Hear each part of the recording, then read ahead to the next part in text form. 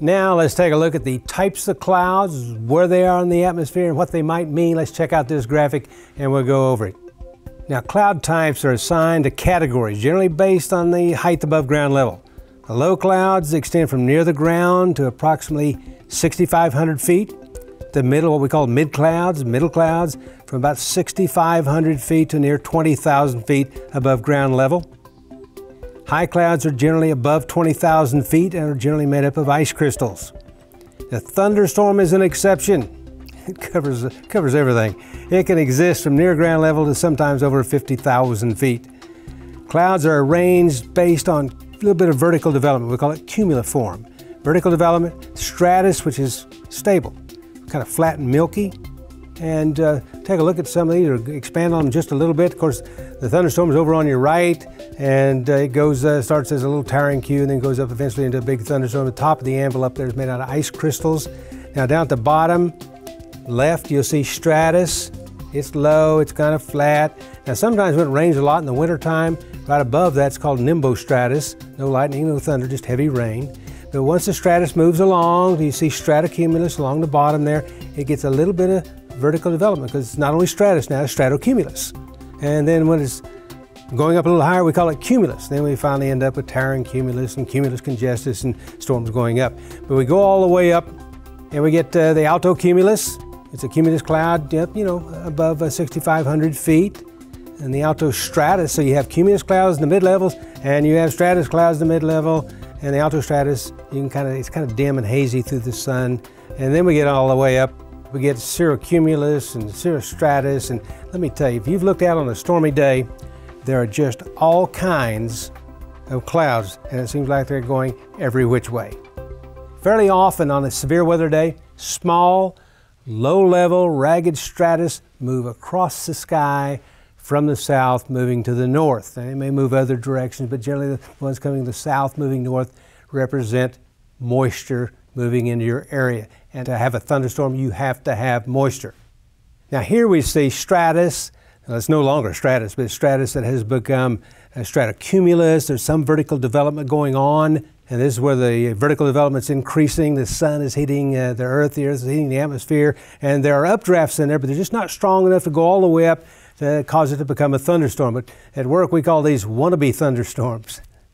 And these are towering Q. Those would be feeding into a big thunderstorm on the far right. But you see on the lower left, a little short, squatty towering Q going up, updraft there.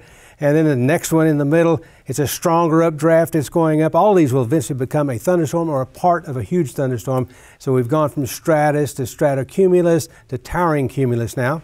And this would be cumulus congestus, the stage right before it becomes a thunderstorm. And cumulus congestus just means a lot of stuff is gathered together. At this point, the storm is all updrafts. And then the thunderstorm forms. And it becomes mainly updrafts, but at this point, we might start getting some downdrafts. So a thunderstorm has updrafts, it has downdrafts, and once it becomes all downdrafts, it goes away. But here we see this big thunderstorm that is formed. That area at the top, that's the anvil. We're looking at the back of it. That's a back-sheared anvil because it built into the wind, the upper-level winds. But most of that is made up out of ice. Now this is a thunderstorm from space. There's the big anvil. And in under it, you can see towering Q and cumulus congestus and cumulus and stratus. But the big pancake anvil, and then right on the right-hand side back there, that kind of bubbles up. That indicates a very severe thunderstorm when it goes up through that anvil area and bubbles on up. And it's quite fascinating to watch these. You can learn so much from them from the satellite photographs. It's great to always check these out. Now with time and the heating of the atmosphere, once again, the low clouds grow. They become larger, become towering cumulus, and with significant vertical extent.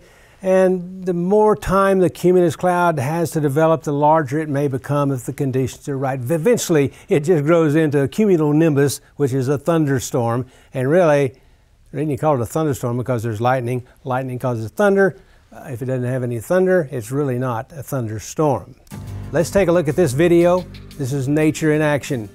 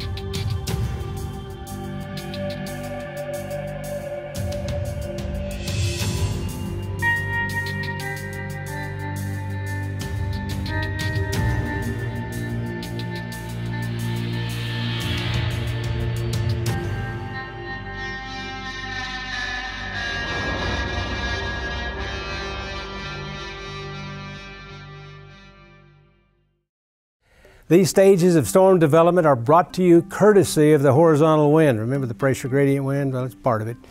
But that wind brings in the horizontal wind from the Gulf of Mexico. It brings in the moisture. You can feel it in the morning. You see the stratus going by. Keep that in mind. Now, here we have the moisture coming up in the Gulf of Mexico, and we have the updraft there in the middle, indicated by the red arrows. And it's cooler around that updraft than it is in the updraft. Actually, the updraft is warmer. So as the air cools and condenses, it releases heat. So in that updraft, it releases energy. As long as that area is warmer than the cooler air around it, that updraft will continue to go up and usually increase in speed. So it's warmer in the middle than it is around. But you have to keep in mind up there about, sometimes 12,000 feet, even though we're saying warmer, and there's what we call supercooled water. There's a huge area in a thunderstorm that has liquid water, but that is below freezing. So it's a fascinating, fascinating business. In reality, many other factors come into play when producing a severe thunderstorm, but this simple, brief explanation suffices for the moment.